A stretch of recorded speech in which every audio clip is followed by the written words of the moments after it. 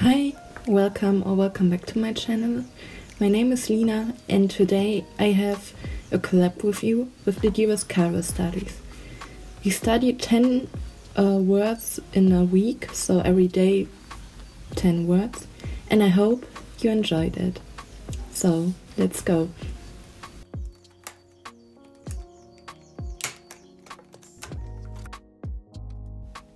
Happy belated Valentine's Day. So here I learned some vocabulary which is related to Valentine's Day, and the week started pretty well, so most of the time I studied the words in the morning when I had time, and I think 10 words are really a good amount just to get the drill of it again.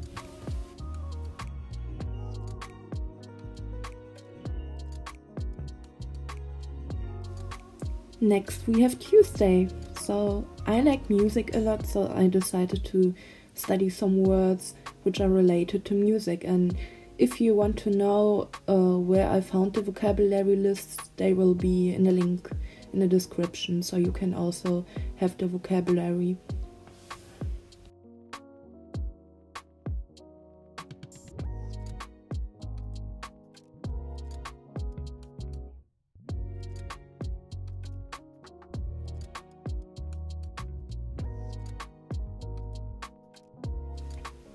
On Wednesday, I decided to learn the words which you need to order a coffee or all the sorts of coffee, because I'm obsessed with coffee, and also I work in a cafe, so I think it's pretty obvious why I learned it.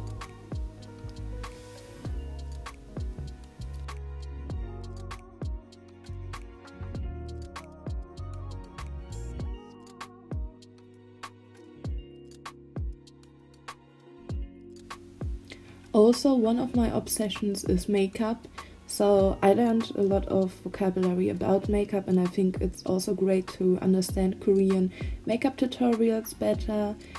So this is why I learned also some words, and the 10-word challenge really went well.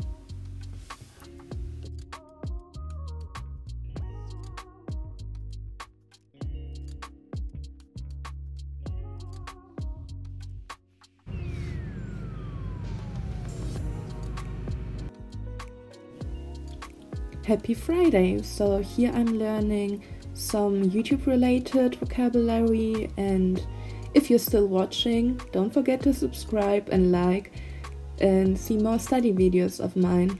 Sorry for the self-plug.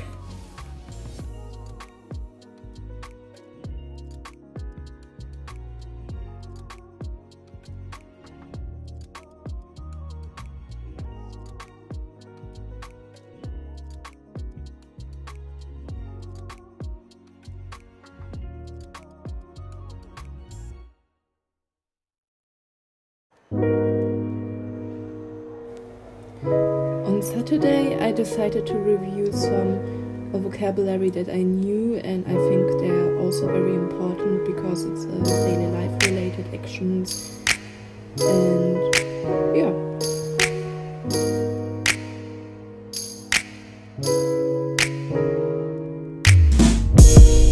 And we have Sunday, so the last day of the challenge, and here I'm learning, as you see, the zodiac signs. Of course, there are not 10 words but 12, but I think